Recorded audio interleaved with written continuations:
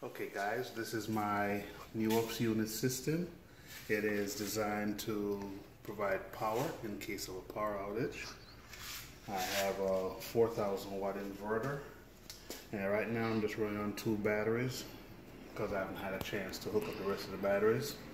Alright, right now we're going to do a quick test. So we are on utility power, that's why the green light is on, and I want to show how quickly this thing switches. So we're going to turn some lights on in here so we can see the difference. Now, and I'm going to flip this main breaker, turning everything off.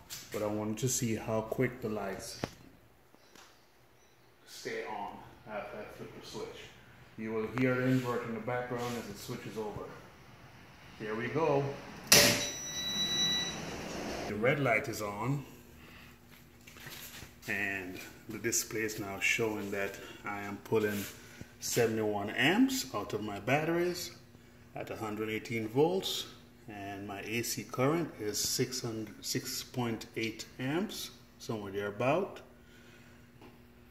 I'm going to turn back and go back to the lights to simulate that power has returned, and I'm going to flip the switch back to AC.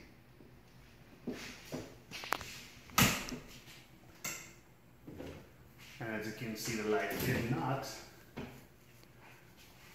dim in the entire process. When we come back here, you see the green light is on.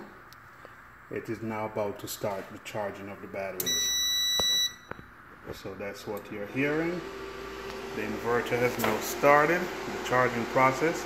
A cooling fan does come on, and that's about the only noise that we hear from this entire system. So the batteries are now being charged. This ends my demonstration. Thank you very much.